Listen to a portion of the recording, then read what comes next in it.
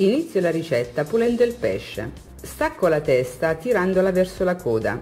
In questo modo verranno via anche le interiora. Inizialmente metto le alici in una ciotola piena d'acqua fredda e poi le lavo accuratamente sotto l'acqua corrente.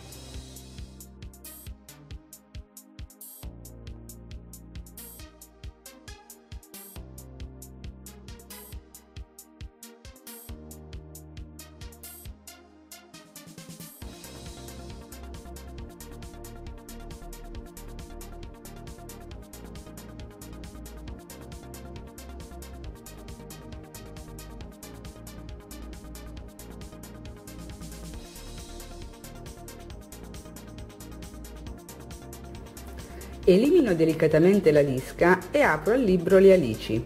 Le posiziono in un colapasta.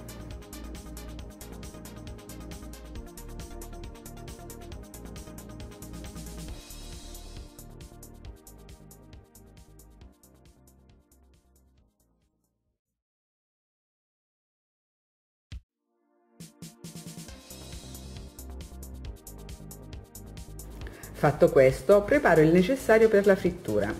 In un'ampia padella metto a riscaldare a fiamma medio-bassa abbondante olio di semi. In una ciotola sbatto inizialmente 2 uova con un pizzico di sale e un po' di formaggio. Tenete a disposizione 1 o 2 uova in più perché potrebbero servire. Io ne ho usate complessivamente 3. In un'altra ciotola verso della farina. Preparo anche un vassoio rivestito con carta assorbente.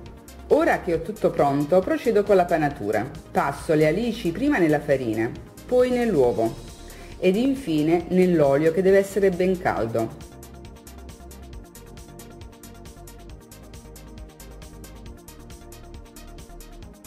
Per accertarmi della giusta temperatura, bagno la forchetta nell'uovo e la faccio gocciolare nell'olio. Se sale subito in superficie, procedo con la frittura.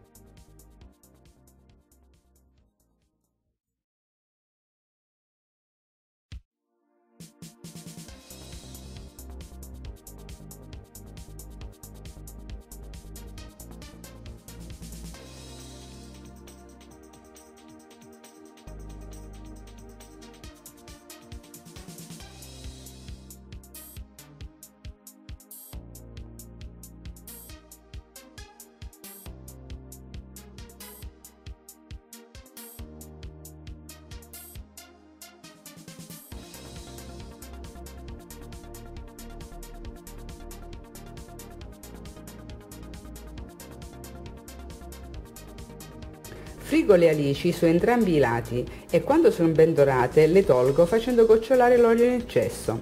Concludo aggiustando con un po' di sale. Ebbene amici, se questa ricetta vi è piaciuta vi invitiamo a lasciare un like, un commento in fondo al video e ad iscrivervi al nostro canale.